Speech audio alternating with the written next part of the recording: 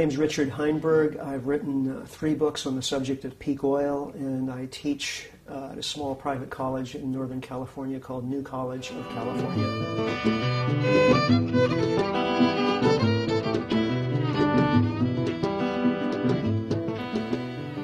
Well, peak oil is just the observation of the fact that in any given oil reservoir, production increases to a certain point, then reaches a maximum and starts to decline. We've seen that in oil fields for decades all around the world, and now we've seen a number of important oil-producing nations reach their peak and go into decline, including the U.S. and Great Britain and Norway and Oman, Mexico. The list goes on quite a while. It's actually most oil-producing countries. And so every year there are fewer oil-producing countries in the category of oil exporters and more countries in the category of oil importers. So at some point, probably in the very near future, global oil production is going to reach its maximum and start to go south. And that's going to have enormous economic, geopolitical implications because the whole world is right now utterly dependent on oil for transportation, for agriculture, for plastics and chemicals. So peak oil is one of the great challenges of the coming century and probably of the coming decade.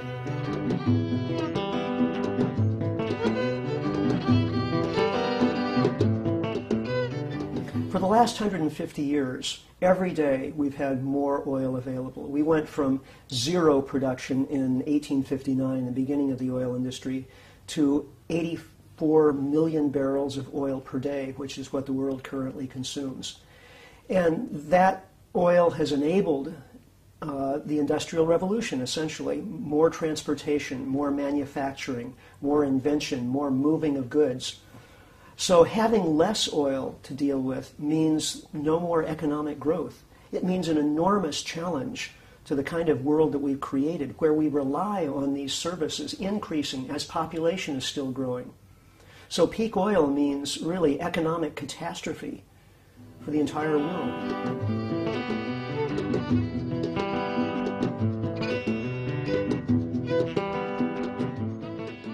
We've never had anything before like oil. We've been using energy as long as we've been human, mostly through the food we eat, and then we've found other ways of harvesting energy from the environment, water mills and windmills and so on.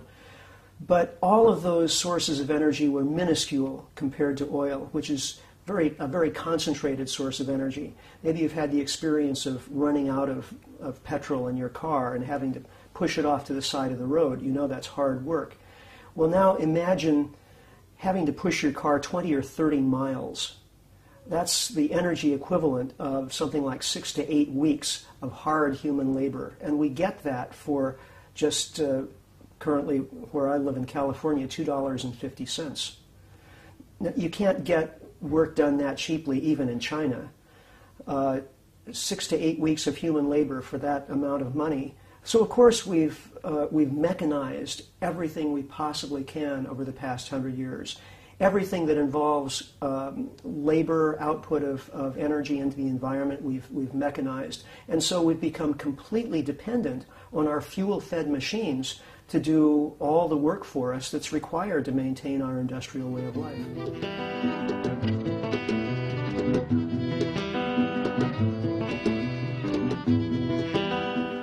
Well, America is the quintessential oil-dependent culture. There are virtually no options for transportation other than cars and buses and trucks.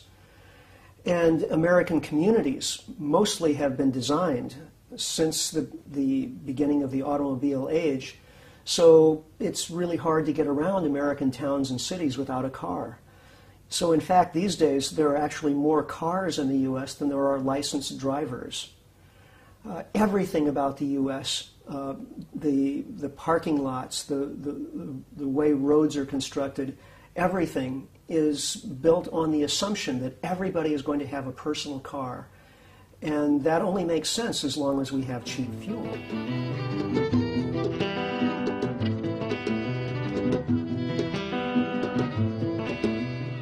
When you think about how unique oil is in terms of its chemistry, its energy density, and so on, to think that what we're doing with it is simply pulling it out of the ground and burning it as fast as we possibly can seems utterly outrageous. This is the most unintelligent thing we could possibly do with this amazing stuff. I mean, possibly future generations will be able to think of interesting things to do with this stuff, but they probably won't have the chance because there won't be any left.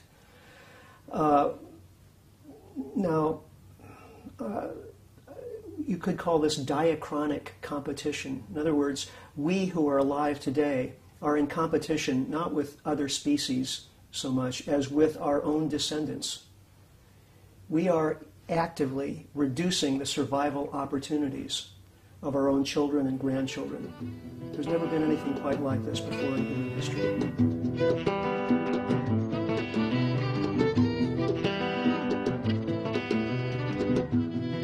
One gauge of our success as a species using fossil fuels is the fact that there are now so many of us. When we first started using fossil fuels, there were fewer than 1 billion human beings alive.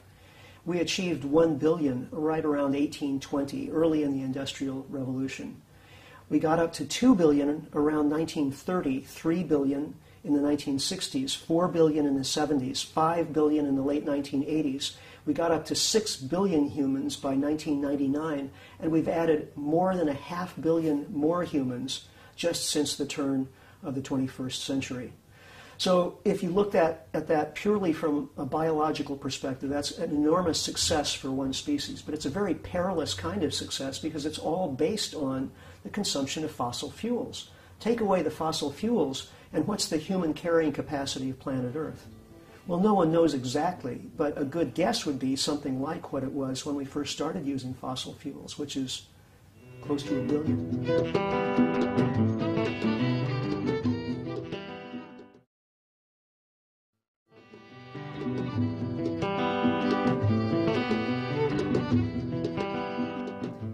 As the availability of fossil fuels starts to decline, it'll probably be possible, theoretically, for us to continue supporting the number of people we have if we're very careful and very intelligent in how we grow food. We're going to have to relocalize food production. We're going to have to use very labor-intensive and intelligent means of growing food, systems like permaculture and bio-intensive gardening. But if we don't do that, if we don't act proactively to break up the huge industrial farms and teach people how to grow their own food and start encouraging urban gardening and things like that, the result is going to be massive starvation because we simply won't be able to support the population that we have now without fossil fuels.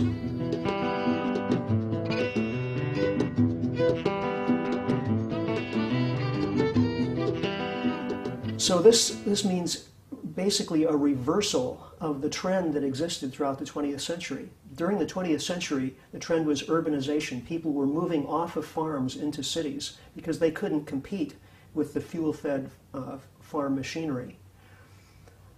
Now, in the 21st century, we're going to have to move people out of cities and back onto farms. It's going to be a trend of re-ruralization.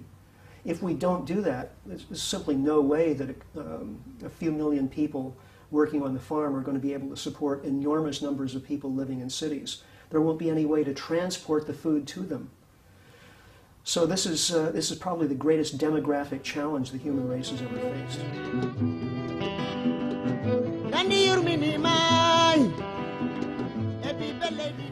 As oil production peaks, we'll see economies begin to come apart at the seams.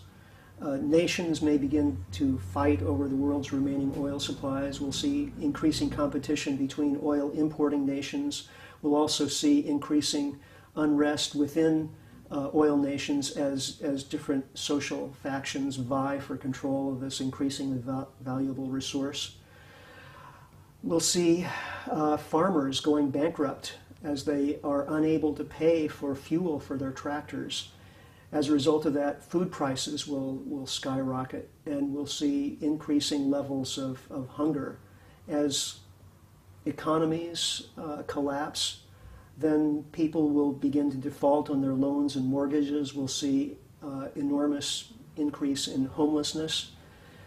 In other words, we're talking about a situation somewhat similar to the Great Depression of the 1930s, only in this case probably far worse, because during the 1930s most people still lived rurally. Most people still produced at least some of their own necessities. Now, today, we're so much more dependent on stores, long-distance transportation, large-scale manufacturing, that as this system begins to fail, we'll have very little else to rely on.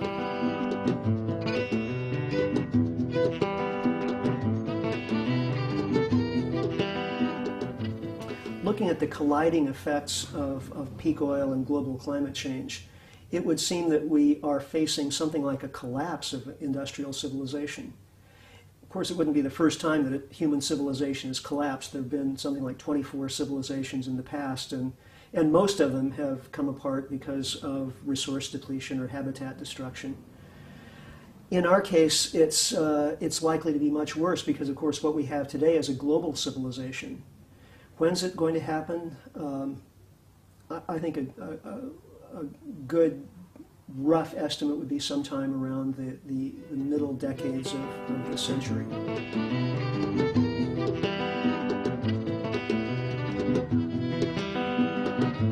Humans like to pride ourselves on our intelligence, and of course, here we are able to make computers and video cameras and all kinds of complex technologies. Wonderful stuff. But really, nature only cares about one kind of intelligence, and that's the intelligence that would enable us to look at what we're doing and the likely consequences of our actions, to be able to judge which consequences are detrimental to our own survival prospects, and then change our behavior accordingly. If we can do that, then I think nature will judge us as being an intelligent species. If we can't, then I don't think we have right to think of ourselves as being any more intelligent than yeast, which would be acting exactly the same way. If we put them in a bottle of grape juice, they'd be eating up the sugar in the grape juice, consuming their energy source, and at the same time they'd be giving off a waste product, namely alcohol, which would be poisoning them. And so their numbers would proliferate until they ate up their energy sources and poisoned themselves with their waste product, and then they'd have a die-off. We're doing exactly the same thing with fossil fuels. We're eating up our energy source as fast as we can, and we're polluting the environment with the waste product. So are we smarter than yeast? That's the question. We'll find out.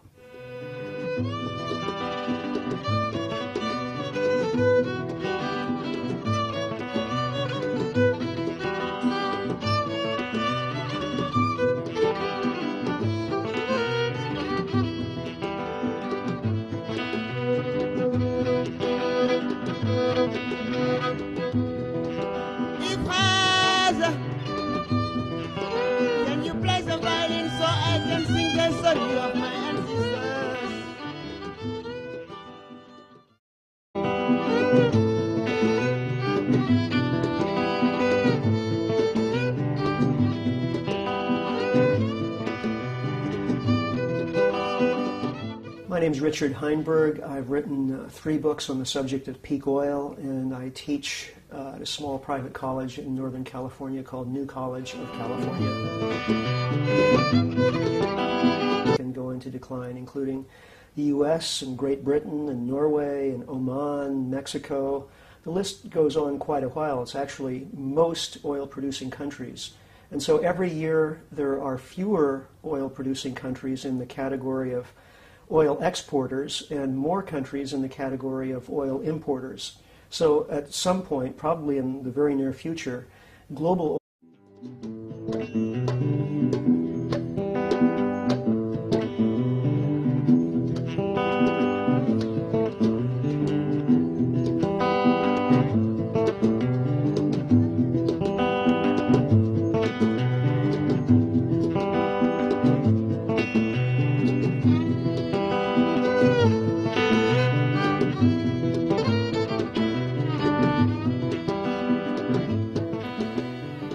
Well, peak oil is just the observation of the fact that in any given oil reservoir, production increases to a certain point, then reaches a maximum and starts to decline. We've seen that in oil fields for decades all around the world. And now we've seen a number of important oil-producing nations reach their peak. Oil production is going to reach its maximum and start to go south. And that's going to have enormous economic, geopolitical implications, because the whole world is right now utterly dependent on oil for transportation, for agriculture, for plastics and chemicals.